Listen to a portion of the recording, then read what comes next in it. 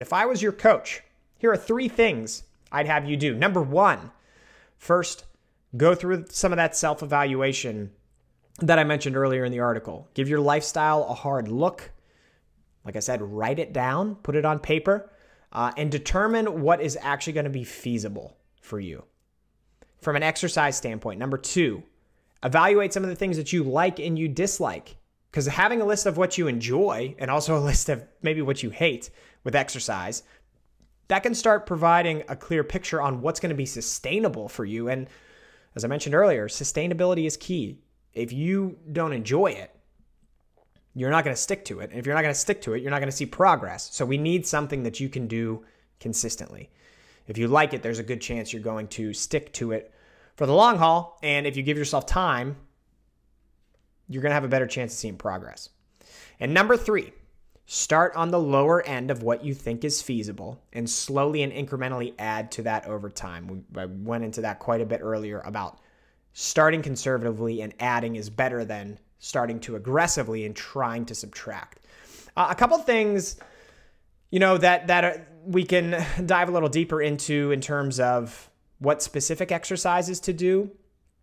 The physical activity guidelines for Americans, by the way, this is put out like every 10 years, I think. If you just Google that, you'll find it's a PDF of like, I don't know, 50 or 100. It's crazy long. But if you ever want to read it, there's some interesting stuff in there.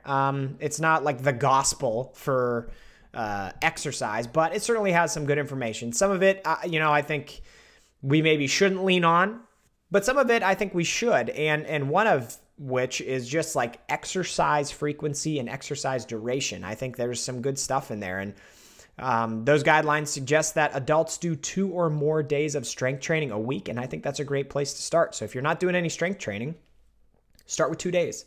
Try to do 2 days a week and see how it feels. And you could break those into an upper body day and a lower body day. And there you go. You're hitting the entire, all the muscle groups throughout your body, and you're getting in some good work.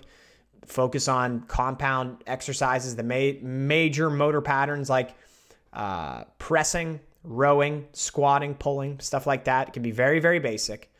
And then from those same guidelines, I'd recommend picking another 2 days and doing some low-intensity cardiovascular training. So this could be walking, jogging, going for bike rides, some of that stuff we mentioned earlier. Gets you up and moving. It's something you can do sustainably.